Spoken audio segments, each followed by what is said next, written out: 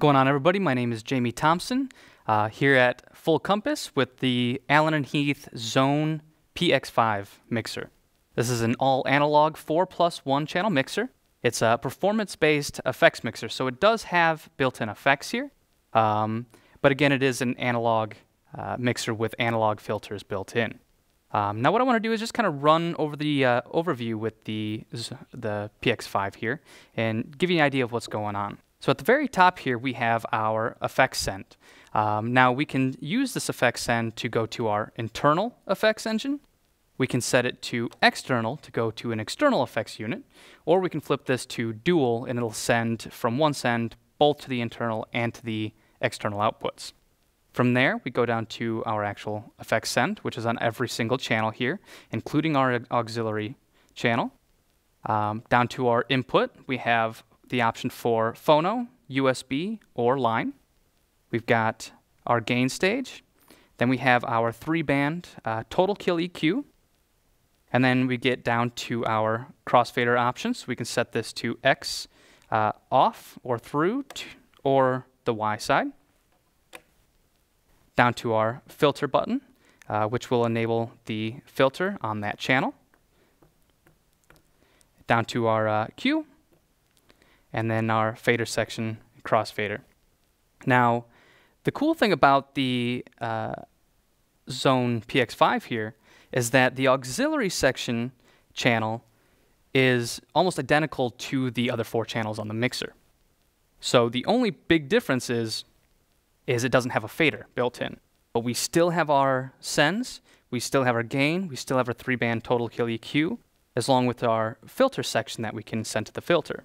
Now, one of the cool things about the auxiliary channel here is that we have the ability to send audio from our computer into this auxiliary channel.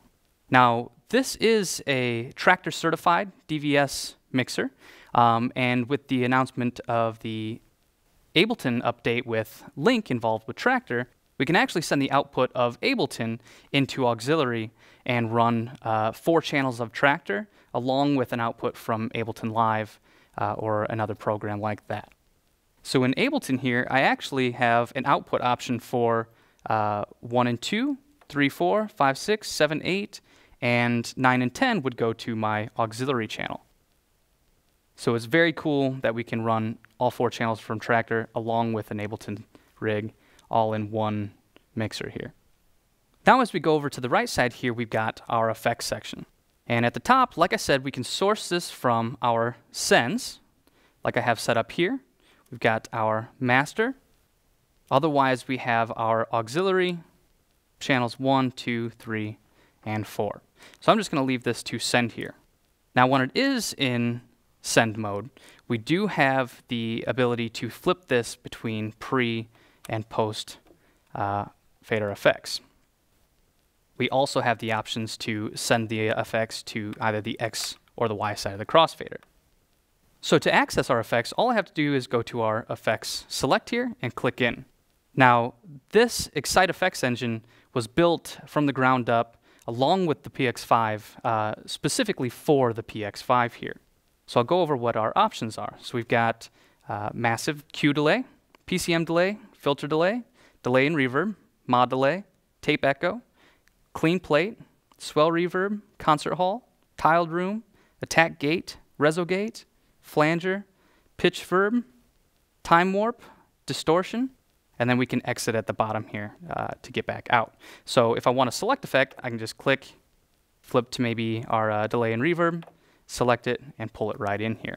Now I do have the option here to tap out tempo, or I can just hold the button down and it will give me the BPM automatically for this track here. Then we can use our beat buttons here to flip between our delay times. So I'll show you a little bit of the effects here.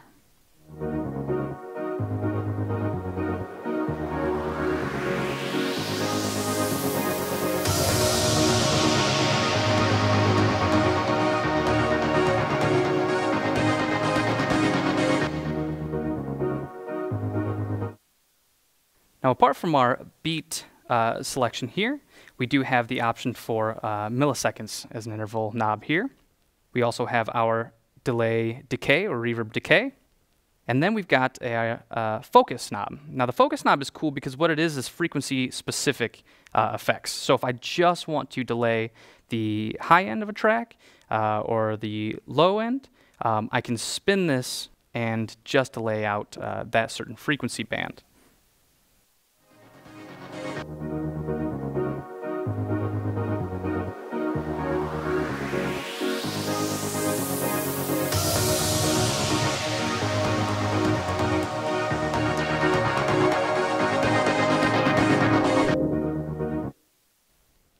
So it's very cool. We also then have our level and then our effects on and off here.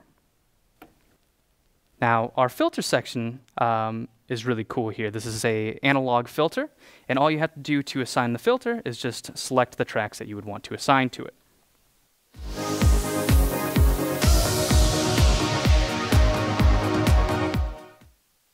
Now once you assign the filter, it'll come down here to our filter on and off. And we have options for high pass, band pass, low pass. And then we have our resonance. And this will go from mild resonance to high resonance wild. So I'll show you that now.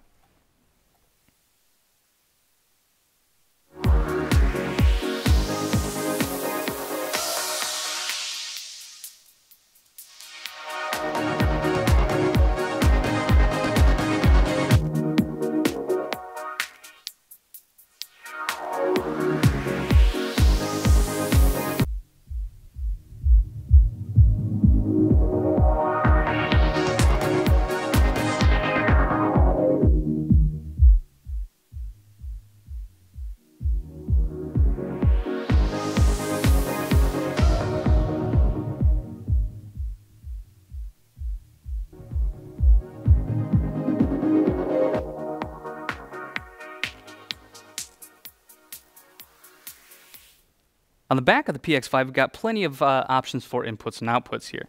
So we'll start on this side. We've got our microphone input for our auxiliary channel, along with stereo quarter-inch input line inputs. We have phono and line RCA inputs for channels 1, 2, 3, and 4. We've got a stereo quarter-inch effects send, along with the effects external return.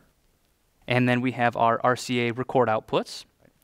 So then we have our master XLR stereo output.